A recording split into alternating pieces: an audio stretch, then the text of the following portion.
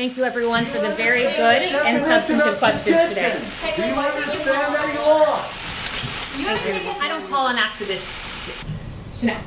Thank you, Kaylee. Contrary to the court of media opinion, there is real-time data showing vast irregularities in the voting system that we have watched over the last few weeks.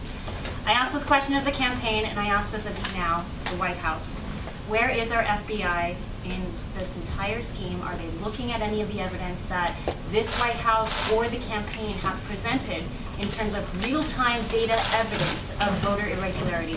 Where is the FBI? Yeah, I would refer you to the FBI on that, to the DOJ on that. There's Spoken with the FBI in the last 3 weeks. Not that I'm aware of, but look, I would say that there are real questions on mass mail-out voting. We have put those questions forward, and we've said this for the better part of a year. There was a bipartisan commission that talked about and identified the real potential for fraud with mass mail-in voting. Also, something that I would note is just we talked a lot about transfer of power in the election, and it's worth remembering that this president was never given an orderly transition of power. His presidency was never accepted.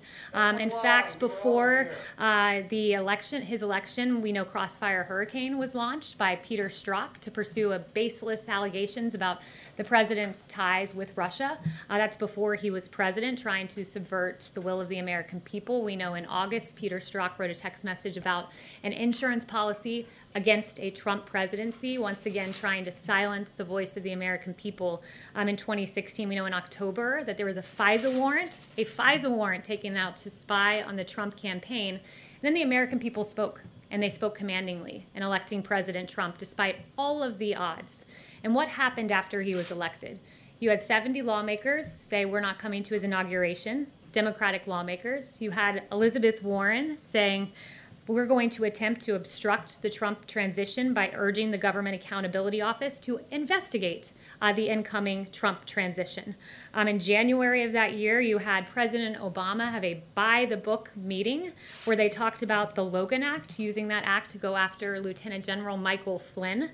Just before the inauguration, you had BuzzFeed promoting and publishing this bogus Steele dossier that's been widely debunked.